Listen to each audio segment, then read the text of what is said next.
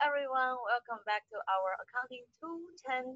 In this video, we continue with the chapter 9, the master budget. Last time we talked about our financial budget. We said that you have three parts, right? The first one is capital expenditure budget. So basically, it's for long-term assets. And then you also have a cash collection budget. Cash collection budget focusing on the timing because we said that basically your December sales, 85% will be collected in January, 14% will be collected in February, and 1% will be never collected. So if you ask me about the January cash collection, 85% will from December, 14% will from 2 months ahead, right, which is November, and then you also have the cash sales in January. So the My Accounting Lab has a problem practice, and then we also have the multiple choice practice. Okay, so next budget, talking about the cash payment budget. So we talk about cash collection. So collection is different, just the opposite of the payment, right? Because you collect the cash from your customers, but you are also the customer of your supplier. So if collection is about the timing, then the payment is also about the timing. When do we pay for our expenses of direct material, direct labor, overhead, and then all the other things? So let's look at each specific item. For the cash payment budget, the direct material purchase is important. I want my students to know this part calculation. Why? Because it's almost kind of opposite of the collection. So look at this example. You have been given 30 days to pay your supplier, right? So we also have 30 days to pay our supplier. So we will pay our December purchase in January purchase in February, and so on and so forth. So you collect your previous month, that's when you collect. But when you do the payment, you goes to the next month. So payment goes to future. You collected the previous sales. So your January, you purchase January the direct material, but you don't pay in January. You pay in February. February you collect, you purchase this much, but you don't pay. You pay in March, right? March you purchase this, you don't pay until April.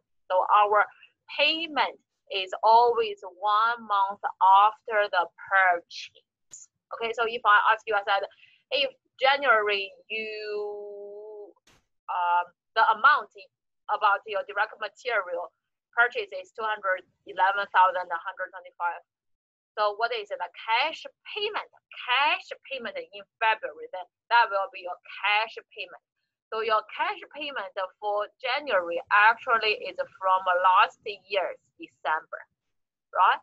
So, okay, so if I ask you a question, I said, hey, your material, right? Your purchase of direct material, your January is 10,000, your February is 12,000, and then you always pay 30 days. You have 30 days to pay. So I ask you cash payment about the direct material in February. Then that will be your cash payment in February actually just covers your January purchase. Okay, so that's basically the logic. Direct labor is straightforward. People don't want to pay until 1 month later, right? So basically how much hours you use your employee, you have to pay them exactly the same amount. You have to pay them exactly the same amount. Manufacturing overhead is about when you pay for your manufacturing overhead. For the others, we just pay when you buy, but there are some things, some items that are special, so we want to look at those things. We call it as a non-cash item. We call it a non-cash item, so we call it those no cash or non-cash items. Okay, non-cash items. The first thing is depreciation expense. So it's your expense, but you don't pay with the cash. Okay, so depreciation expense. That's our manufacturing overhead. that is in our income statement, but it's not in cash. So we have to adjust from our expense to our cash balance. I believe in your financial accounting, last chapter is the statement of cash flow. We had the adjustment there. So your depreciation expense is the non-cash expense. It never appears in the cash payment budget. So we have all these manufacturing overhead expense. We need to subtract our depreciation because it's a non-cash expense. So let me ask you a question. I said, hey, your manufacturing overhead, the expense is 100,000, and the depreciation expense is 2,000. I ask you, what is your cash payment? What is your cash payment? Actually, your cash payment will be only 98,000. Will be only 98,000 because you don't really pay the 2,000 for depreciation expense. It's just our accounting treatment. It's just our accounting treatment. Okay, and then they also said that for the insurance and the property tax, you don't really pay every month, but basically you pay twice a year. You pay twice a year. So it's not a monthly payment. It's not a monthly payment. Similarly, for the Samuel, and this is the property tax and the insurance, right? So it said, what I want to say, okay, your insurance and the property tax are typically paid on a semi-annual basis. So you budgeted is 3,000. So your budget is 3,000, right? Your budget is 3,000. But actually your cash payment is not that. So your cash payment doesn't exactly the same as your budget. Your actual cash payment is you pay half in January, you pay half in July. So you pay half of your 36,000, which is 18,000 in January, and then in February you pay zero. You pay zero until you get the payment in July. So you also need to adjust for that semi-annual payment. But my main concern is about the depreciation expense adjustment. So this is a non-cash item. Depreciation expense is never paid by cash. Okay, next one. Sorry, I want to force my way to finish all this. So next one is our cash payment of the operating expense.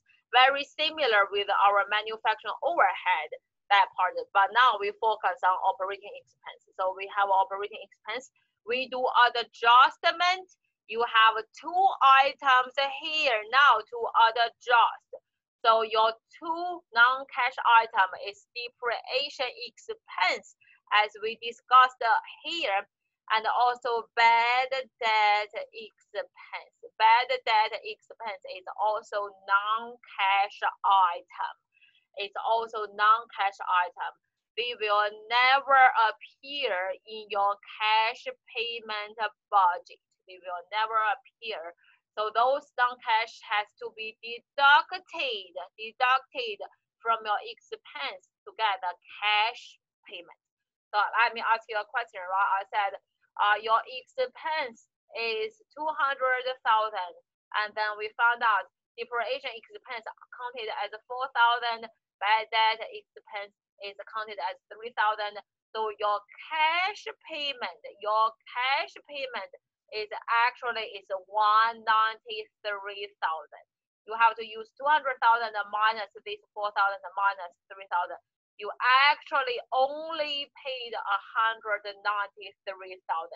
You didn't pay for depreciation. You didn't pay for bad debt expense.